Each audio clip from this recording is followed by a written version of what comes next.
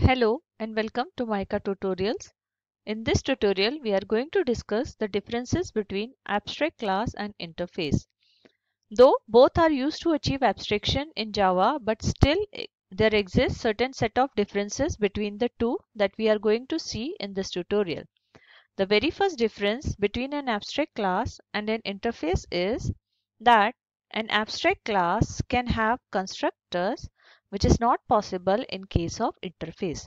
If you will try to declare a constructor in an interface, then it will give error. Basically, a constructor is invoked implicitly whenever we create the instance of a class, and we know that an interface cannot be instantiated, so this constructor cannot be called. So we are not allowed to write a constructor inside an interface. Whereas if there is a constructor in an abstract class, then we know that abstract classes can be extended, and whenever the constructor of subclass will get fired, it will implicitly execute the constructor of superclass. So we can have constructor in abstract class, but we cannot have constructor in an interface. The second difference is that an abstract class can have instance initializer block, which is not possible in case of interface. So we can have instance initializer block in an abstract class, but we cannot have so in case of an interface. Now the next difference is that an abstract class can have static block, which is not possible in case of interface. Here we can have static block in an abstract class, but we cannot have static block in an interface. Basically, static block is used to initialize static members of that class. We know that in an interface, by default, all the data members are public, static and final also.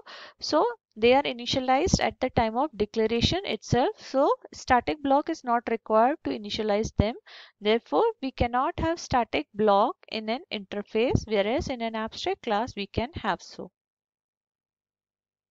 Now the next difference is that in an abstract class we can have static, final, non-static and non-final data members, whereas in an interface we can have only static and final data members, and hence mandatory to be initialized.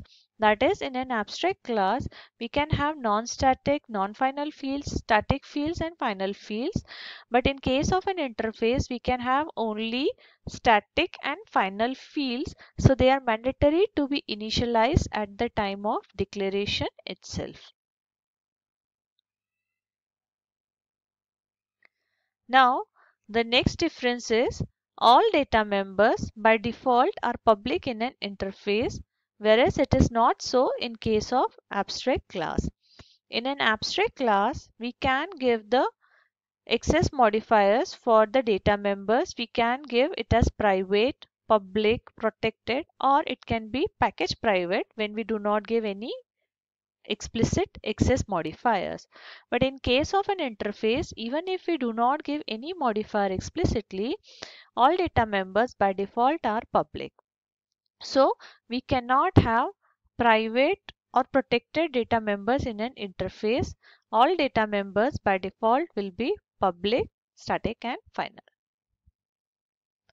Next difference is that in an interface, a concrete method which is permitted since Java 8 onwards must be given with either default or static or private keyword, whereas it is not so in case of an abstract class.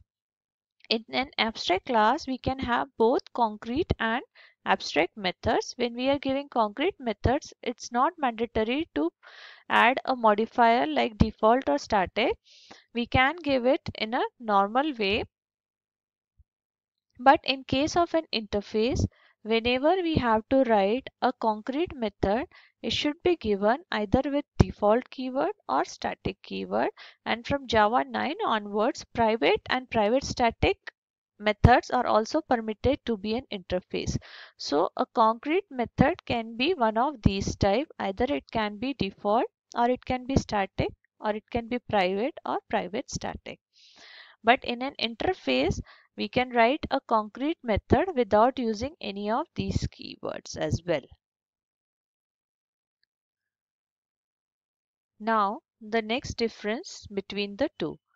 In an interface, there can be public or private methods only.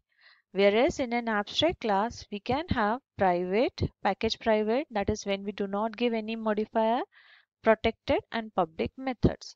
In an abstract class, we can give any accessibility for a method, but in an interface, when no accessibility is given, methods are public by default. That is, for abstract method, it is public. For default and static also, accessibility is public, except when we give the private keyword, this method will be private. So for a method in an interface, accessibility can be either public, which is by default, or it can be private, which is given explicitly. But in case of an abstract class, we can have any access modifier for the methods. Whereas we can use other modifiers also, like final and synchronized also for methods, but which is not allowed in case of an interface.